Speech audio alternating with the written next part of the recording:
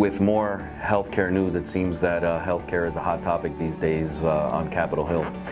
The AMA and other healthcare groups are urging new CMS administrators to rethink the way that they are levying fines and burdens on healthcare providers for improperly reporting EHR information. With the PQRS model and the value-based reimbursement model, there were many requirements when reporting EHR information.